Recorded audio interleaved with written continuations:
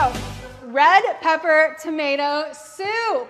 Yay. What we put in the blender was red pepper, tomato, ginger, and then I'm putting garlic.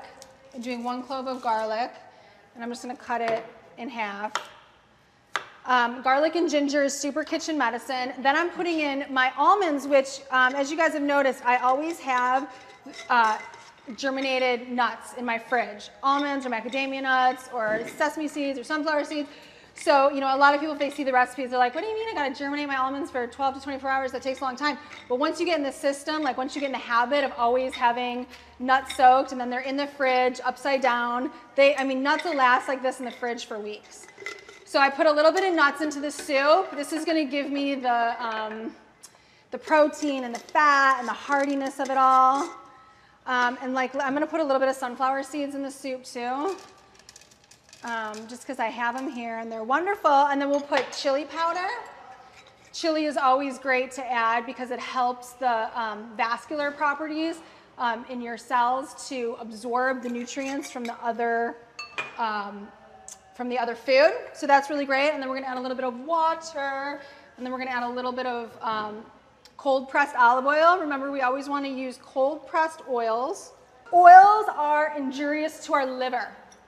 We want, you know, our culture right now, we have a lot of toxins in our environment and our culture. So our livers are getting worked whether we're eating totally clean food or not, just because our environmental toxins. So we want to really help nurture our organs by not putting more contaminants inside. And cooked oil is certainly one of them, which is why I'm going to be showing you how to make your own salad dressings too.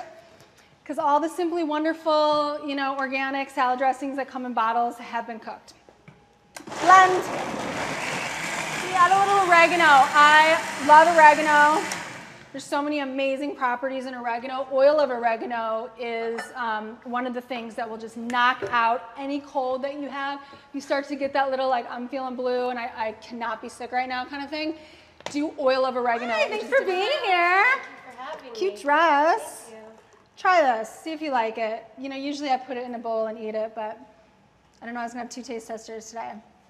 It's good. It's good. It's and you know, spicy. Got a kick to it. Got a little kick to it. This is the kind of thing, like I'll put it in one of these cups that have lids. These are great from Crate and Barrel. They're like $2. They have lids or a tall one, and I'll bring it, you know, to wherever I am on the go. It's really great. It's a simple thing that you can take with you. I'm gonna be taking this to San Francisco with me. As my nourishment. I hope you enjoy that. Here, honey, you can give